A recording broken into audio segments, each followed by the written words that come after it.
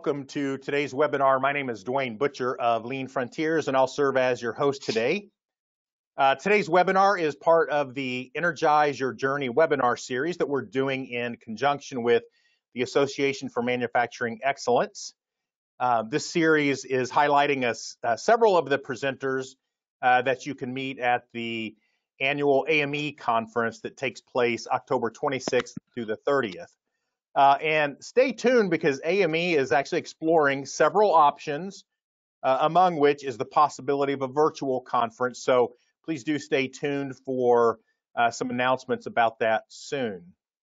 And stay tuned for the end of our webinar. I'll be sharing a special discount code that provides a $500 discount off the registration fee when you register. Just a couple points of logistics before we get started. Today's short presentation is being recorded. You'll receive an email within an hour after the webinar ends with a link to the recording. And please do share this with others in your organization. And then due to the short nature of our webinar, we are not planning on fielding questions. If you do have questions, please direct those to our presenter. And Eric, I'm not sure if you share your email address at the end, but if not, I can remind you, and perhaps we can share your email address with the audience. Sure, it is on the last slide. Yep. Perfect. So with that said, let me introduce our presenter, Eric Kulikowski. Eric is the owner of Dare to Be Amazing and is dedicated to excellence, building on employee engagement, cultural significance, and change leadership. He has served as a senior operations leader for Philips Home Healthcare, where he helped develop a world-class operation. In fact, it was 2 of the company's Pennsylvania plants that were recognized by Industry Week and Assembly Magazine for excellent performance. Eric is also a professional member of the National Speakers Association. So, Eric, it's a real pleasure to have met you this way, and look forward to your presentation. So I'll go ahead and turn things over to you. All right. Well, thanks, Dwayne. Good afternoon or good morning, everybody, depending on where you're at. Maybe even good evening, depending where you're at. And today we're going to be talking about accountability. And I certainly recognize that this one word has become a very mainstream, commonplace word that's talked about in our country today, in the United States, given the social unrest that we have been experiencing for a long time, and more specifically, the way it's been brought to the forefront in the last 2 weeks. And so accountability more than ever is something that people are going to be talking about. And it's something that we have recognized for many, many years in leadership that is very, very important, but it's also an important social aspect. And so, we're not going to get political today, but I just wanted to recognize that accountability is something that has been right on the tip of our tongues here recently. And accountability is one of those things that's very hard. When you say the word accountability, it can draw on a whole bunch of different emotions or definitions. But there's one thing that I know for sure, and that is that being a leader is easy. It's like riding a bike, except the bike's on fire, you're on fire, everything's on fire, and you're in hell. So I don't know if you've ever had a day like that, or in fact, every day of yours is like that. But, accountability and working with people to manage accountability can somewhat be that way. And sometimes it can look like this, what fits into your busy schedule better, exercising an hour a day or being dead 24 hours a day? You tell me. How do you want your behaviors to reflect the performance that you're going to get? And I know this really well because I own a fitness facility here in Pittsburgh called Rising Six, and we see these kinds of behaviors all the time. And whether it's fitness or whether it's leadership, focusing on our behaviors first is really the important step into managing accountability, to developing alignment, to creating those relationships with our employees and with our suppliers and our customers and our leaders that is really most important. So you're going to see this theme quite often today, that when we focus on behaviors first, results are going to come afterwards, and something I truly, truly believe in. And so when we focus on behaviors more than results, you get better results, because you can't predict results, but you can impact behaviors.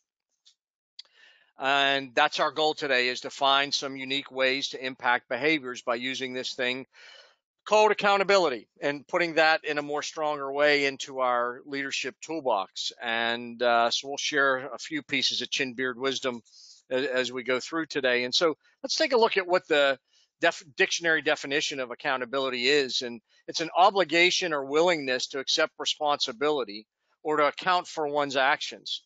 So it's that creating this obligation or willingness. I commit to whatever, right? Fill in the blank. And that you're accepting responsibility for your actions and or the actions of others. So in essence, it's not what we talk about, it's what we tolerate. Many organizations have a really strong, powerful set of core values and value statements.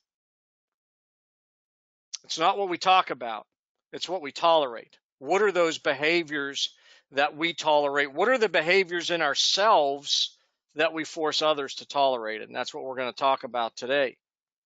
My easy definition of accountability is do what you say you're going to do. You tell me you're going to do something, go do it. You commit to do something, go do it. I ask you to do something and you agree, go do it, right? That's what accountability is. It doesn't have to be any more fancy than that. There's the longest word in this statement is 5 letters. Simple, folks. Do what you say you're going to do. But there's also a corollary to this, which is when there are no consequences, there are no rules. When there isn't the understanding and the agreement that if follow through isn't done properly, if actions aren't taken in the way they're supposed to, or behaviors aren't executed in the way they were committed to, there can be consequences. Business consequences, personal consequences, safety consequences, life and death consequences from a quality perspective if you're a medical device company. So where there are no consequences, there are no rules.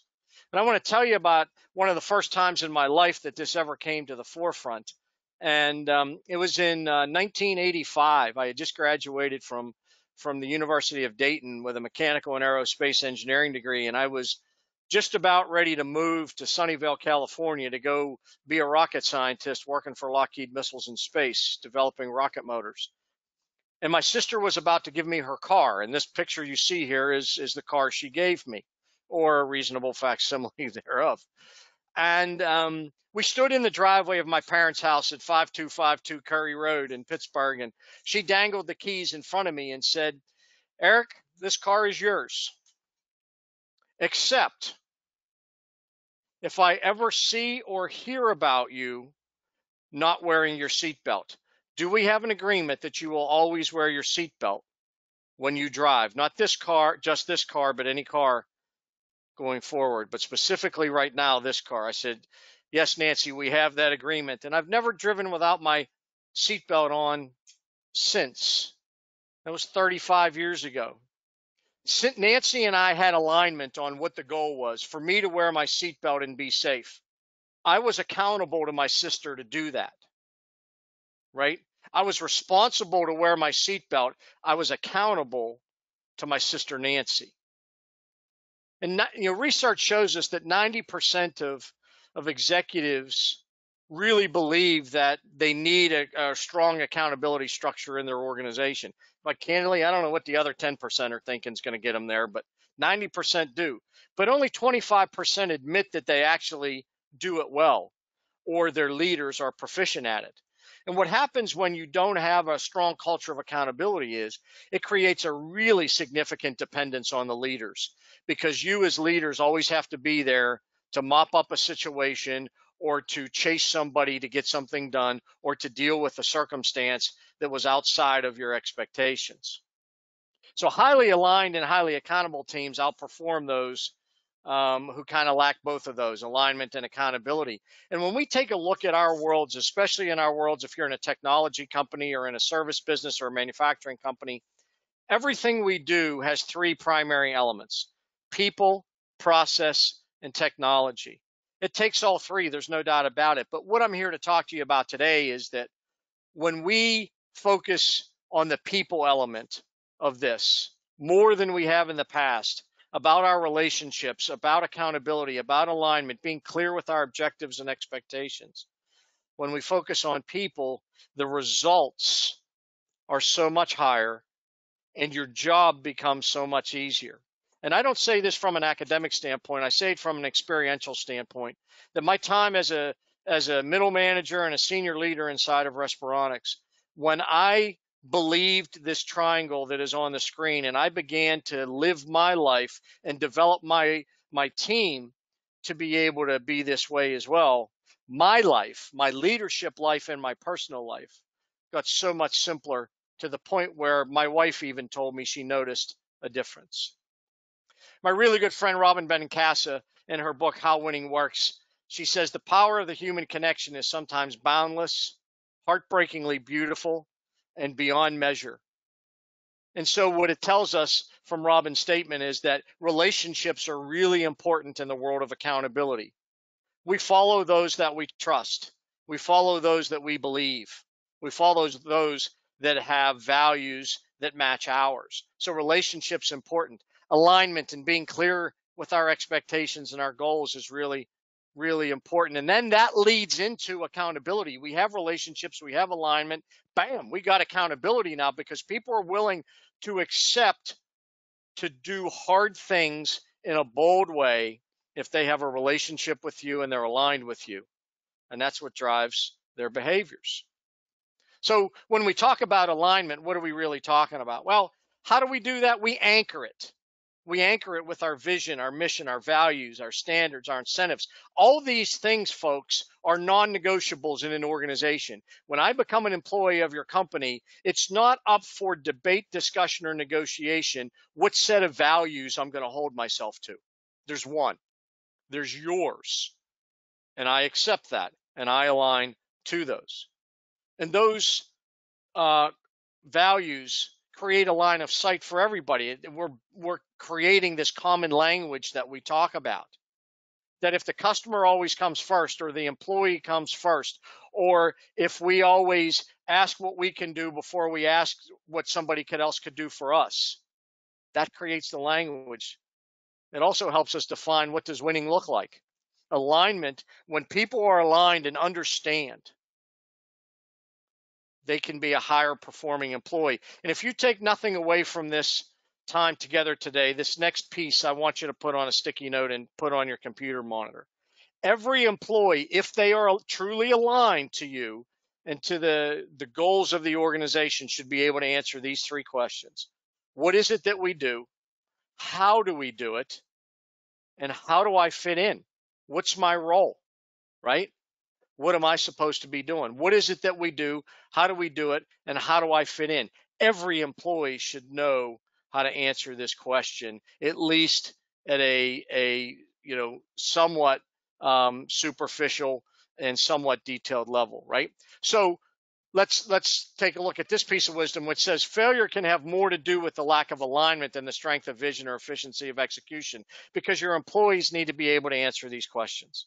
Alignment is so critical in this subject matter of accountability and in this leadership practice of accountability.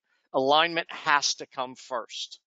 People need to know, what is it that we do, how do we do it, and how do I fit in?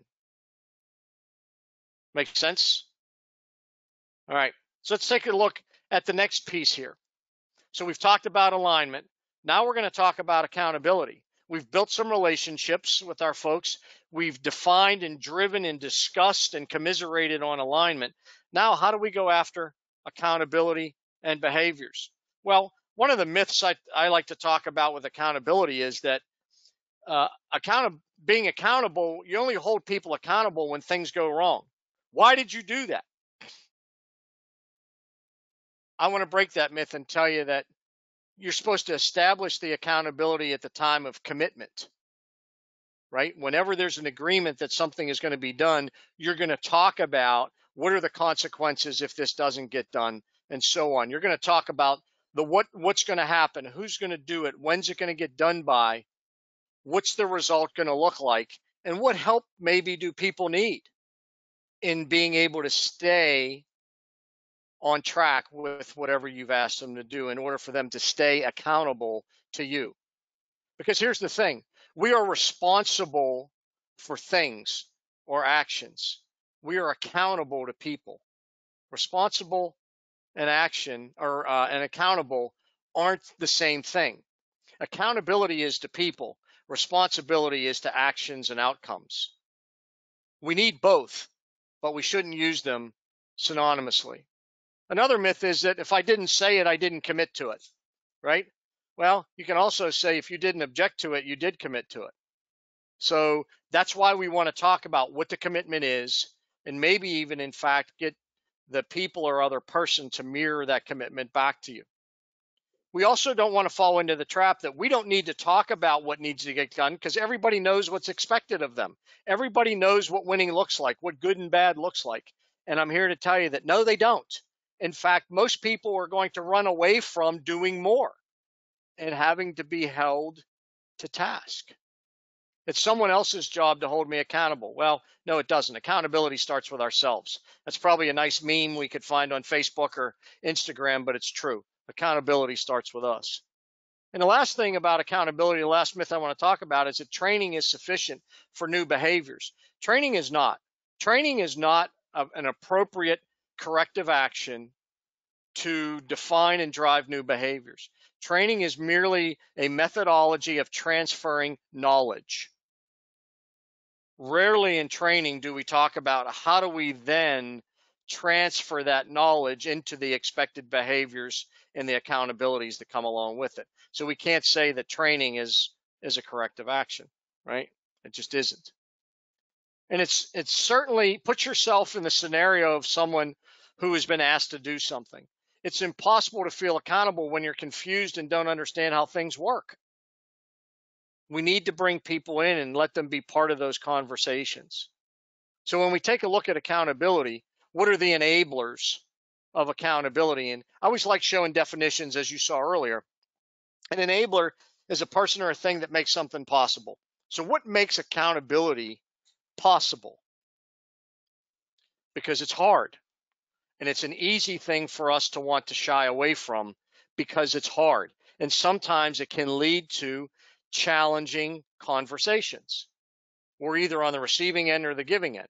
So let's take a look at the 5 C's of accountability. The first one is common purpose. This is where that alignment comes from. We want to connect to that. Why are we doing this? Why am I asking the organization to do this? Why am I asking you to do this? Why am I asking you to stop doing this? What's the purpose? What's the motivation? What's the driver behind it? And we want to define clear expectations for people. One of the greatest derailers of accountability and alignment is that there's just a lack of clarity. I don't know what I'm supposed to do. I can't answer those 3 questions of what is it that we do, how do we do it, and how I fit in. So clear expectation starts with answering those 3 questions. Communication is very important. We have to be comfortable in talking to our folks about what our expectations are, what behaviors we're looking for. What are those desired behaviors, and what are the consequences if we don't perform that way? To either the company, the customer, or to that individual. And we're going to do this in a collaborative way, right? We'll make adjustments along the way as needed. And lastly, we've talked about this a couple of times. We want to make consequences and the results visible. We should show when the graph is going in the wrong direction. And if the graph is 25% off from the target, we shouldn't say we just missed it or we're just a bit off. No, you're not. You're really far off. Be candid. Talk about the consequences and what are the behaviors of bringing us back, and how can we help each other make that happen? And so what are some mindsets and practices that can help us in the accountability side? One of them is this phrase here: live with a relentless pursuit of better, right? And Dwayne, with Lean Frontiers, this could be a rallying cry of what you all do as well. You're pursuing that relentless state of better. You're relentlessly pursuing better. And so I want to show you 2 examples here that I very simply have put into this fitness gym that I own. And the first one is a set of kettlebells. And they used to just be stored when I bought the business. They were stored just randomly. You had to look at each kettlebell to figure out what weight that kettlebell was. Well, I used a little 5S on the kettlebells, and now they're in lanes. There's 70-pound kettlebells, 62 pounds, 53 pounds, whatever, as we go through, right? Easily you can find your kettlebells. Relentless pursuit of better. The second picture you see is the barbells. As much as I tried, I couldn't get people to put the barbells back in the slots I wanted them to have all the 45-pound barbells together, the 35s and the 15s. So I drew lines on the rack and I marked what the weight was for each one of the locations. A relentless pursuit of better. These are simple. And from day one of having done this, there has not been a barbell or a kettlebell out of place, ever. It can be simple. The second mindset we have here too is two-way conversation. Accountability is not about you just telling somebody else what you need them to do and how you need them to do it. It's a two-way conversation because commitment can only be made by the other people, or the other person, or the other people. So I encourage you to have two-way conversation, with your direct staff. Have one-on-one meetings on a weekly basis or a monthly basis. Don't wait for that annual performance appraisal to have it the only time that you talk about behaviors and performance. And lastly, get a commitment. Get that pinky swear from them that what you are asking them to do and what they've nodded their head up and down about, have them verbalize the commitment. It might seem esoteric to get somebody to just verbalize, to play back, to mirror back to you what you need them to go do and how they're going to go do it. But in the neuroscience of our human brains, that's what is going to allow us to lock into and begin to have that personal accountability we need. So these are three behaviors that I'm asking you as leaders to pursue. Live with that relentless pursuit of better, two-way conversations, get that commitment, because to change your results, you got to change the behaviors of yourself and your team. And it's got to start with you. Absolutely has to start with you. And it's the single biggest thing that I work with my coaching clients on, my leadership and executive clients that I work with is, first, how do we have to look at your behaviors, and how are your behaviors serving you well, and how are they not serving you so well, right? And we want those behaviors to be inspired and motivated change, not forced. We can't just, force our needs on people. We have to do it in a way where we've got those relationships, we've created alignment. Now we can talk about accountability, and the results are going to come from that. But to change the behaviors of you and your team, there's a key aspect here, and this might take you a minute to think about when you see this next piece of information. But see, here's the thing. Changes in thinking happen before changes in doing. I see it in business all the time, and I see it in my gym every single day, right? I can decide, I can talk about and tolerate the fact that I need to lose weight. But I first have to start thinking about how am I going to do that? And I'm going to think about the rewards of losing weight, and I'm going to think about the consequences of not losing weight, and come into a commitment with myself before I'm going to have any changes in doing. We got to think about it first. I'm going to jump out of that airplane before I jump out of that airplane. I'm going to make that left turn before I make that left turn. I'm going to show up for a meeting on time before I'm going to think about showing up for a meeting on time before I actually show up for a meeting on time. Make sense? Can be a little exhausting, as my boy Rudy shows here, but changes in thinking happen before changes in doing.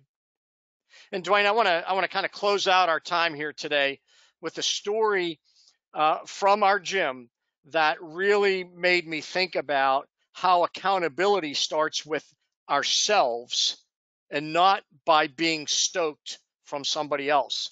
And so in our gym one day, I happened to be the athlete that day, and my partner was coaching the class. And one of the things we had to do was get down into a plank hold position, which is you're kind of in a push up, but you're on your elbows instead of the palms of your hands. And the deal was commit to how long you're going to hold a plank, and then go do it. Well, I'd never held a plank more than 60 seconds. I'd only ever held a plank, or I'd never held a plank for more than 60 seconds. So that day I said, I'm pushing myself. I'm going to hold a plank for 90 seconds. Nate said 3, 2, 1, go. I'm down to my plank. I'm holding it, and I'm sweating, and my arms are shaking. And I don't know how long into my 90 seconds I am, So I turn my head and look up at the wall to see the clock to where we're at. And all of a sudden, I feel this hand on the back of my head. And it turns my head so that I'm looking at the floor again. And it's Coach Nate. And he says, hey, Eric, that clock's not going to help you get to 90 seconds. Only you are going to help you get to 90 seconds. I had made the commitment to get to 90 seconds, and I had to go do it. And so Nate really gave me a good realization that day that accountability starts with me. He couldn't help me get there. That clock couldn't help me get there. I was the one who had to do it. It's not what we talk about. It's what we tolerate.